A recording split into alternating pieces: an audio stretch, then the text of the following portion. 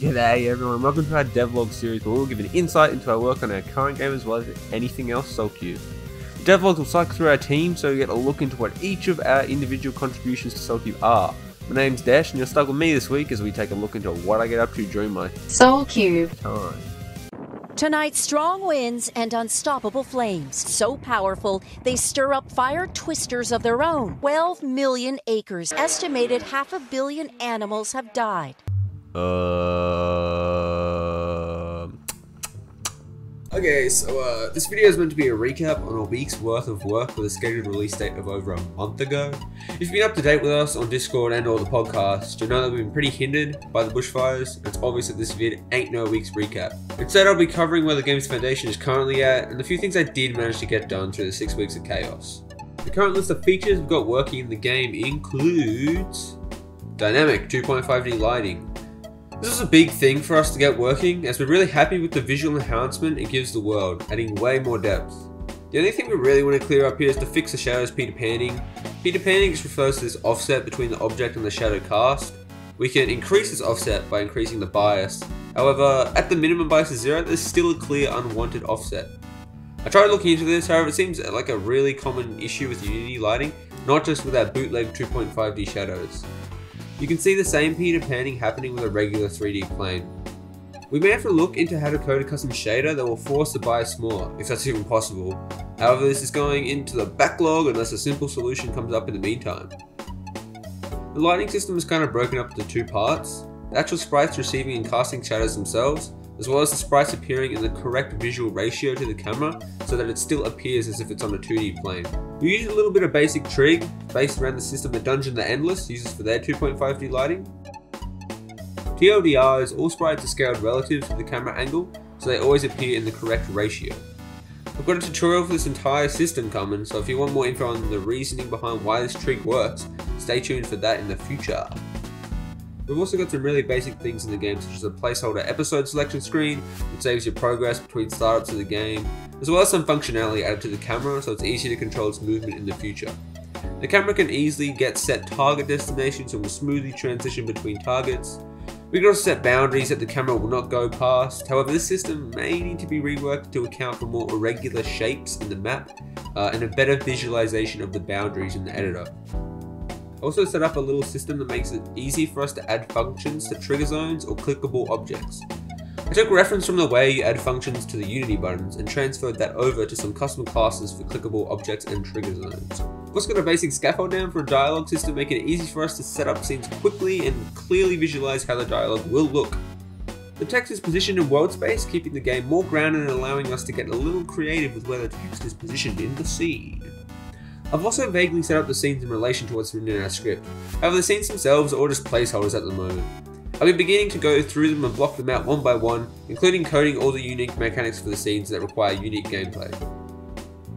During the free time I've managed to muster in the past month, I did want to improve how the prototype visually looked. There was seriously some pretty dodgy placeholder assets, either coming from our last game or just random stock images. The issue with using the assets from our last game, which looked nice, was that people were staking them for the actual assets, so they had to go. It was at this point I started setting up the animations for the walk cycles.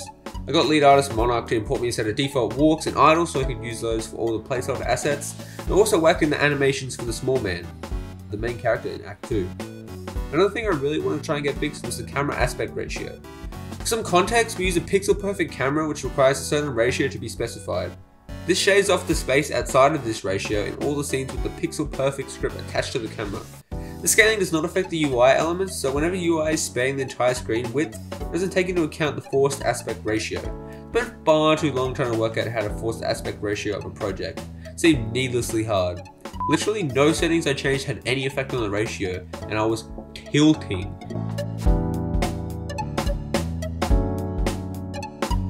For fuck's sake, what could it be? Legit just put in 300 as the default width and height to see if it does anything. Literally does nothing. No. What? What's this? What? Yes! F***ing score, boys! Surely.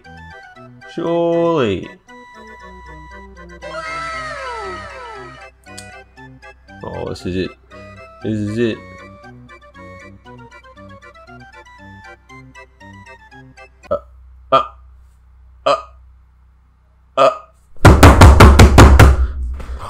Yeah, what if we just try a little bit of this and that?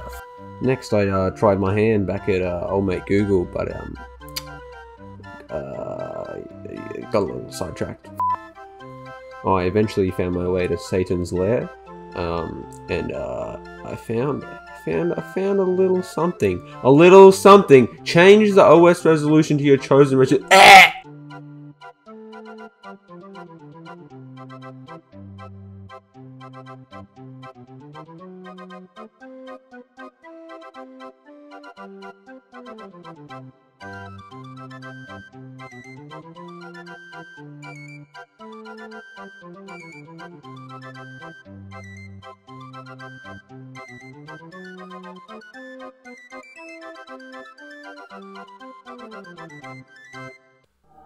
After some of the fires cleared up and I returned home, I finally found Jesus lurking in the Unity asset store. Hallelujah!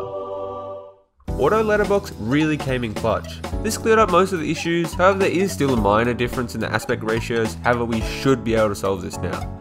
Currently I've now begun working through the scenes and I'm scheduled to have all of Act 1 prototyped out by the end of March. This includes all the dialogue and unique gameplay sections. The Sulky team also spent a lot of time prepping and running our first game development workshop in the local area. We ran a little beginner's course on how to develop a top-down shooter and it was a great experience. We ran through the basics of coding within Unity as well as some assets creation using Pixelrama. The turnout was pog and a huge thanks to everyone who came along. We'll be running more stuff like this in the future. These holidays have been so slow, but what can you do in a national crisis? This started off as a week-long devlog but turned into a 6-week recap of Jack All. Hopefully things can ramp back up in the following weeks as I pass the mic over to Monarch, our lead artist. Conditions are still kinda iffy regarding the fires and Sulky team has resumed studies. However, we will be trying our best to keep the content coming. As always, make sure to check us out on our socials and get involved with our artistic events. The community Discord server is also a really cool place full of creative people, so consider giving that a squiz while you're at it. If you've been wondering where this pretty dang funky background music came from, a massive thanks has to go out to Virtual Scones for making this chill loop for us. She's a composer of heaps of real bangers, so if you like the sound of this track, make sure you go check out her YouTube channel where she posts her full-length songs. She's closing in on 1,000 subs, so let's get her up there. Links will all be in the description, obviously. Thank y'all for watching. In a while, crocodile.